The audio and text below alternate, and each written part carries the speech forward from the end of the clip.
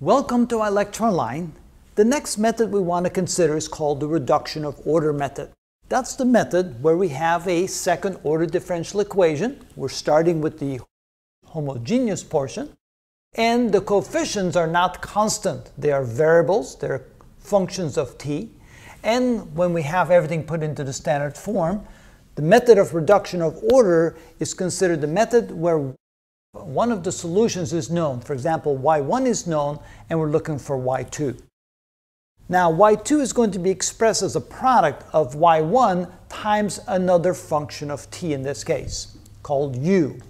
We don't know what u is. That's what we're trying to do, is find out what the value of u is so we can find y2. We can take the Wronskian of the two solutions y1 and y2. Since of course y2 is not known, we'll write it as y1 times u. On the second row, these are the derivatives of y1 and y2, and since y2 is a product of y1 and u, this is what the derivative looks like.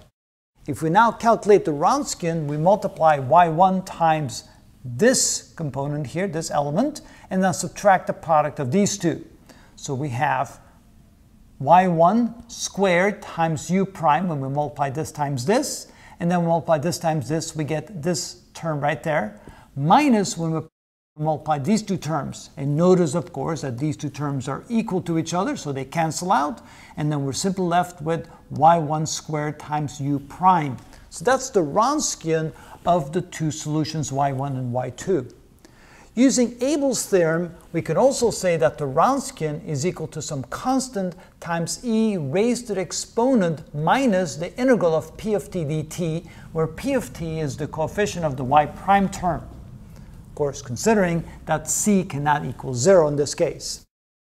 Since the Wronskian is equal to this, and the Wronskian is equal to that, we can set those two equal to each other, and so y1 squared u prime equals this on the right side.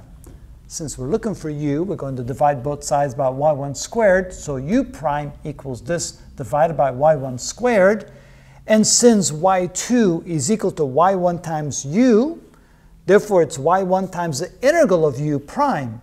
And since u prime is equal to this, it'll be, and I'm missing something.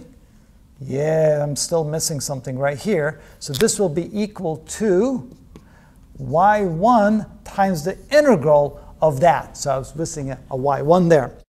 So y1 times the integral of u prime, which is equal to this, will give us y2. And then finally, once you have y2, you then say y is equal to the homogeneous portion of the solution is some constant times y1 plus another constant times y2, where y2 can be calculated doing this. So we take the integral of u prime times y1 will give us y2. And that's how it's done.